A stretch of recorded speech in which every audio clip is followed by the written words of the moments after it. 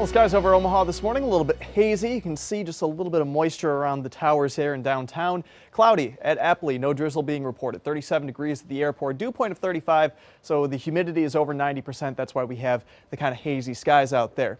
Dense fog advisories off to our north and west. It includes Polk and York counties off to our west in the viewing area, and then Cumming, Burt, and Monona counties to our north. This is until 10 o'clock. That's where we could see visibilities drop to a quarter mile or less. Been a quarter mile in Tacoma all morning, maybe some hazy spots around Blair right now. You see 2.5 mile visibility in Harlan, 4 mile in Red Oak, Hayes, maybe a little bit of drizzle possible there.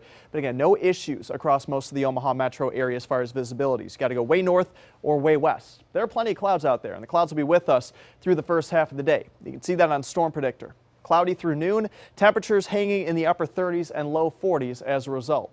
Going into the afternoon, notice how the clouds erode kind of from south to north through the second half of the day. We'll say partly to mostly sunny in Omaha by 5 o'clock. Lots of sun to our southwest, and that's where temperatures in Lincoln, Beatrice, Falls City, Nebraska City, you guys are getting into the upper 40s, near 50 degrees this afternoon. I think mid to upper 40s for highs in the metro.